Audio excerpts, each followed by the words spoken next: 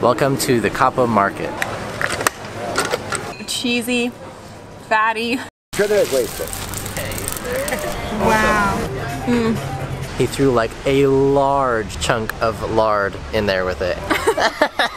I hope not. Just as good as I hoped. Hi, this is Tanner, Risa, and Willa. We're a little American family living out our dream of life abroad and currently call Germany our home. In our past video, we took you on a tour around Palermo, the capital of Sicily. We noticed a lot of cultural differences and were surprised to see how different things were compared to Germany and the US.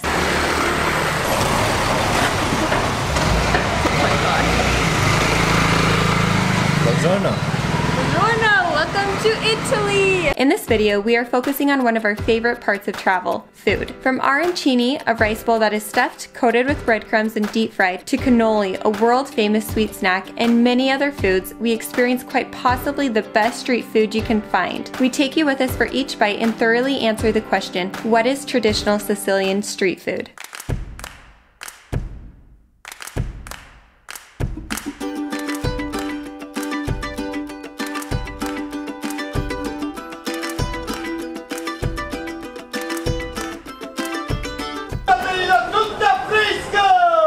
Hey everybody, today's video we are exploring the streets of Palermo in Sicily. Could not be more excited. Yeah, we're about to go dive into some real amazing food here in Sicily. This is our first morning in the city of Palermo and we have heard nothing but amazing things. We just made it to the entrance of the market and we've already seen guys throwing ice over the seafood and just a lot of excitement. The flavors, sounds, smells here in Palermo are already really exciting. You say hi? Say ciao. We could not be more excited to try authentic Sicilian street food. So there are too many things to even know what to get right now, but I saw some ceviche and I'm definitely gonna get some because I've been craving that.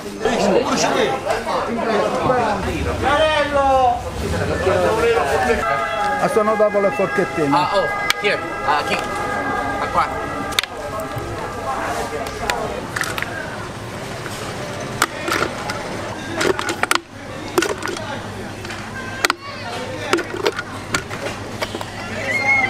So we have some fresh pomegranate juice.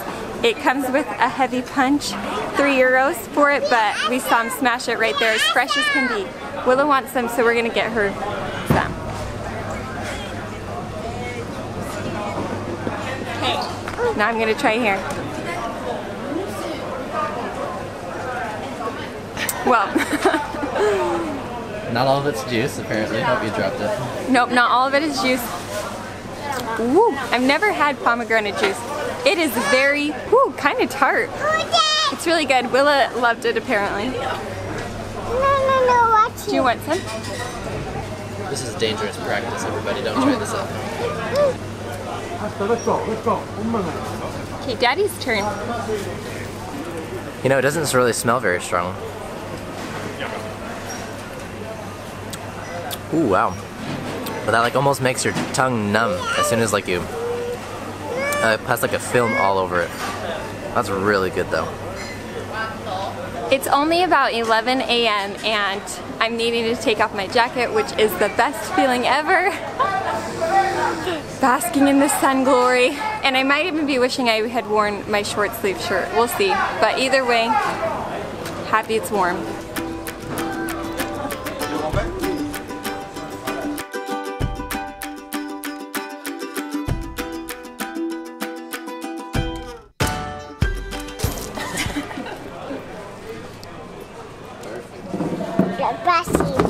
Is it spicy? That's called bitter. Do you want some of this? Take it. Hey, there's a surprise inside. So we're really excited for these. This is called a arancina or arancine, depending on which part of Sicily that you're from. We aren't sure what this is filled with, but we've heard that cheese, meat, or sometimes just vegetables. So pretty excited about that. Can't promise Willa that it has any chicken, honey, but we'll keep trying. Meanwhile, what is it? What is it, Willa? Meanwhile, this is a panini panelle that Willa has taken apart. So these are primarily made of chickpea flour and they're fried. Looks like they got some other herbs mixed in with them. And then it's served on top of a bread or a panini of some sorts. And then this one has fried potatoes with the same kind of herbs and stuff mixed into it. A local was really nice to help us explain in English a little bit more about them. And so these feel really soft, really tasty. We'll give them a whirl here. So the panini pennelle has a really great first flavor. That lemon adds a lot of zest to it. And I'm quite surprised that it's not as crunchy as I was expecting. The fried chickpeas are not as crunchy, but it's like a really good texture. It's still soft enough. I haven't quite gotten to the potato to give that a try.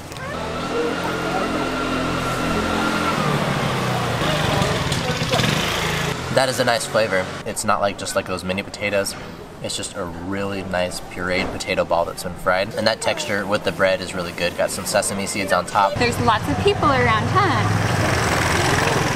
And motorcycles, and it's crowded streets here, but it's really fun. We love the environment. This to me just looks like a whole big gluten goodness sandwich. I've heard that this is really one of the most common things. So if there was a color to define street food, I mean, look at it. We are experiencing all yellow right here. So I think we found a common theme. They tend to like their stuff fried here. Honestly, it's fairly bland in flavor. I hate to say it, it's good. There's a bit of parsley mixed in with the chickpea flour and the fried balls, which I like. It's a nice bite like Tanner was saying. The sesame seeds do add a good crunch. Other than that, the texture is fairly soft and just chewy. I need to get more lemon sprinkled on mine. I think that would really add to the flavor. The lemon really adds to the dish. I feel like without it, it's a little bland, but with it, it's much better. My preference is that I like foods to be very flavorful, and this is a very simple dish. Not bad, just simple. Can you hold it? That is a heavy ball. It looks like there's gotta be cheese mixed into this. It is pure yellow. You can see the rice inside. Smells nice and savory. That was a nice bite. I wasn't expecting that to taste that good. Honestly, I think this is much better than the sandwich that we had. It just has more flavor with it. Cheesy, fatty, rice and meat, and it looks like some green peas in there. I'm going in for another bite. Oh wow. Yeah. I'm a fan of this one. It's hearty though. It's heavy. This is be something that Tanner and I could share. Since we're along the coast, of course, we're trying to take advantage of getting some fresh ceviche. I chose one that we're gonna give a try. Willa is actually already started on it because she really wanted to have some shrimp. We saw lots of shrimp, saw lots of squid, swordfish, and tons of other fish that were just out for display and people were buying them. So because we're not located close to the ocean, we're gonna take advantage of the seafood while we can. This ceviche has tiny shrimp. It looks like it has some squid, and it has potatoes, olives, and cilantro, and tomatoes. It's been a long time since I've had ceviche, and I really do love seafood, so I can't wait to see what this tastes like. Nice and cold, a little bit chewy as expected, but still really fresh seafood taste. I'm gonna go for some of the shrimp. Yeah, that is nice. Very soft, very well marinated, nice flavor. Like that a lot.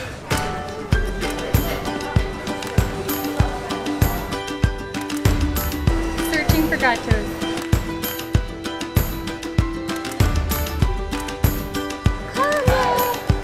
Where'd you go, huh? This is sardines. No, we are not there. Do you want some of your bread? Yeah. Willa's got some bread, a fresh bread from the bakery, and we stopped and got ourselves a little sardine roll. It's just fried and stuffed with some other deliciousness. I'm not really sure, but yeah, pretty excited to give this a whirl.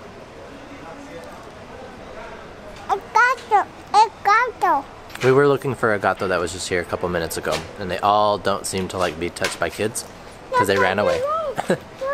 This is really good. I was really happy to hear that. Oh, yeah, the gatos are right there. Hi, I found you. Yeah, they're saying hi. Gato, here. Yeah, we have to stay up here. Gato. Here. They're a little feisty and territorial here, I guess. Gato coming. Okay, let's go watch them.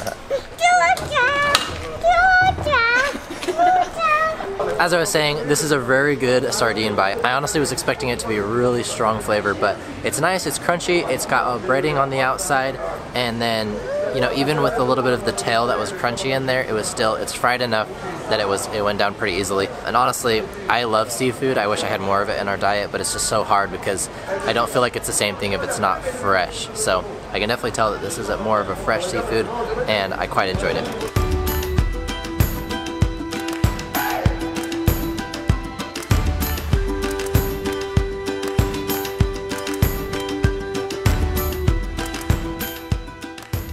Chiedere questo.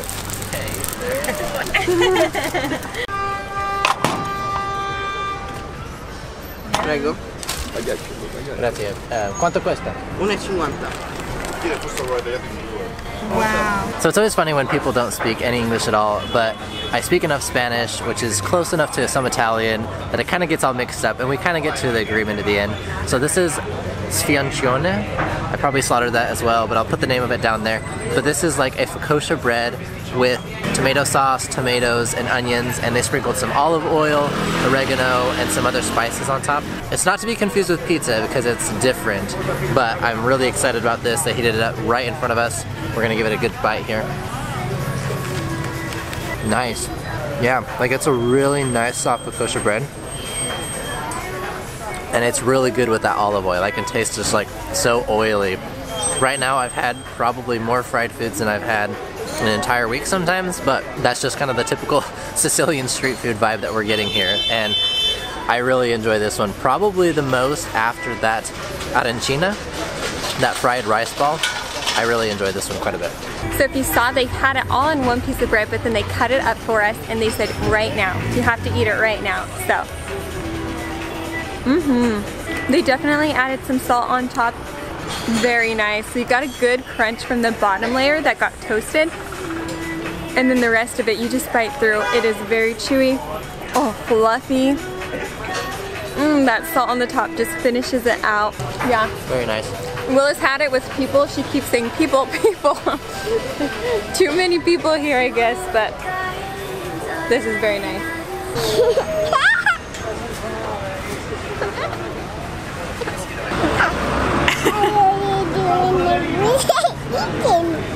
Bird eating? Yeah, it's tummy happy.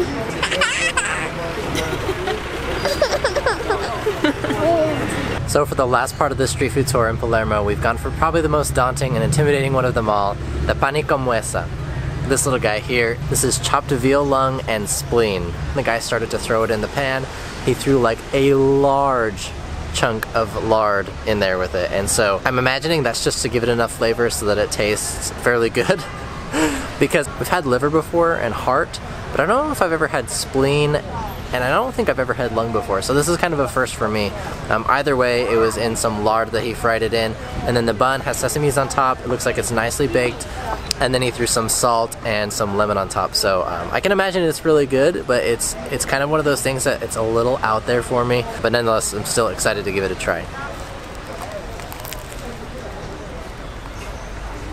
That was a big bite of bread. Honestly, I'm very impressed, but I can definitely tell there's a reason why there's so much lard in here. It was because it has to give something to give flavor to it. I'll give it another try. The lemon and salt really make this quite enjoyable. I don't think that I would get it if it didn't have it on top, and for that reason I'm sure that's why they do it, but seriously, this has got a lot of potential here. I would have been convinced if you had told me this is just normal meat rather than the lung and spleen, so it's definitely not something that I would get every single time, but nonetheless, this was still really fun. The street food tour was full of lots of different flavors, sights, and sounds, but a lot of fats, oils going around. So for the rest of the meals today, I'm probably gonna look to get some water, some fruit, maybe a little less fatty and oily foods because that was quite a bit, but still a very delicious time that we've had here. Oh. How can I hold that one? You got it? Very good. Did you get some gristle? Some artery linings? It tastes like a big piece of fat. You got a little bit. But I think it's just the texture. I think you got a big piece of fat because everything that I had was really soft. Oh, no. I hope not. It's nice. You've got a lot of fun textures going around. So the bread is toasted. You get the sesame seeds on. It gives it a nice crunch. The meat itself is actually smoother than I thought. And I think that was why it was like a weird take me back a little bit, is because I've never had lung and spleen together, especially sauteed, cooked on a sandwich. So this is fun. The spleen is like more of a chewier, a harder organ meat to bite into. It's chewier. And then the lung was like, yeah, very easy to bite into. So an interesting play on textures. Flavor wise, really good. I like the salt with the lemon. Oh, I think that is such a great mixture. And then with the Parmesan cheese, the savory flavor from the meats, really good. Do I have some left over on my face, Willa? The one thing we're missing here is a cannoli. I have been keeping my eye out, and surprisingly, I'm surprised. I thought they were gonna be all over here, but I haven't seen one. And we even went into a bakery where we got Willa's bread. No cannoli. I asked her where. She wasn't about to tell me, so. Where is it? Hopefully it's soon, because although I'm not hungry, I have been craving one. The last time we were in Italy down on the Amalfi Coast was the last time I really had a cannoli, so it's been years.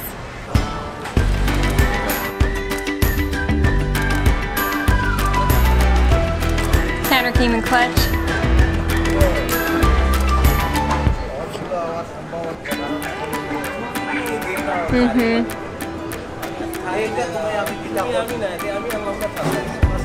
Just as good as I hoped. We'll be back for more. It's a good thing we're gonna be here for 4 nights. That filling, perfect amount of sweetness, crunchy outside, powdered sugar on top, small chocolate chips inside. It's so good. I thoroughly enjoyed that cannoli. After getting it, we continued to walk down the street on Via Maqueda. This is a very, very popular street. You can see here, there's people all around me, people sitting down eating, people walking past me. They are going to explore this street. This is a street you want to come walk down at really any time of the day. The difference between here and the Capo Market is that this area just has a ton of different restaurants, sit-down areas, whereas the Capo Market are food stalls. Both options though have traditional Palermo street food, so be sure to check out them both. We hope you enjoyed this video. If you ever make your way to Sicily, let us know down in the comments. Hit the like and subscribe button. We'll catch you on the next video.